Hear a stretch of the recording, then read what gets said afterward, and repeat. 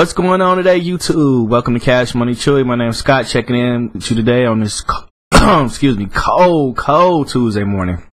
I wasn't gonna go out today, but I had some packages to drop off at UPS, and then I had a couple sales yesterday, so I had to get my ass up and get out today. So, but today's video is about going to thrift stores. Now, like most resellers, when you out, boy, you driving around, you got that wolf alpha dog vision. You know, you scanning the roads, you looking for yard sale signs, moving signs, estate sale signs, thrift store just opening signs. So I was driving around and I saw a sign that said grand opening thrift store. So bam, my spidey senses kicked off, right?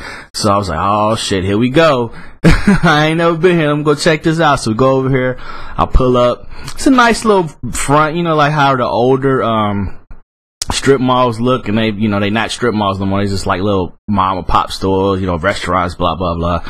So I walk in and I was like, what the hell is going on in this place? It was boxes stacked all the way to the ceiling as far as I could see. I look over to the right and there's this lady just sitting there smoking a Newport, like, hey baby, I hope this smoke don't bother you.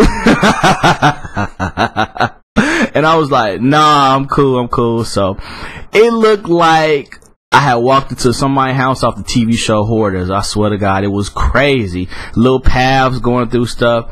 So I get in there, man. I'm getting to searching through boxes, you know, looking through stuff, you know. I left my gloves in the car. I was like, man, I ain't finna go back outside and get my gloves.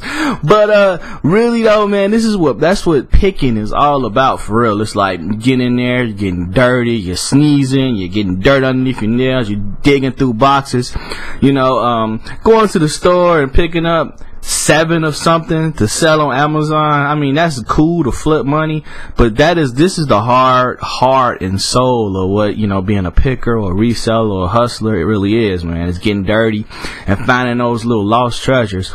Now, I really didn't find nothing that I could sell, flip, whatever, put on Craigslist, but I found some cool things, you know, for me personally, my personal collection. She had a bunch of G.I. Joes and a bunch of Star Wars figures, you know, just in random boxes. And then she was like, just bring the stuff up to me, baby, and make me an offer. I love places like that. Cash and carry, old TV, smoking a square, sitting behind the counter. So, what's the moral to this story? Don't judge a book by its cover. Nah, we're not gonna use that old played out ass cliche. What I'm gonna say is, when you go into a thrift store and you see it shit everywhere and boxes stacked to the ceiling, search that store, because you will find some good stuff. Alright guys, I'm gonna end it right there. I want to say thank you for all the support. I just hit 100 subscribers. I want to say thanks for that. Thanks for you know, watching my videos, checking me out. I really do appreciate it.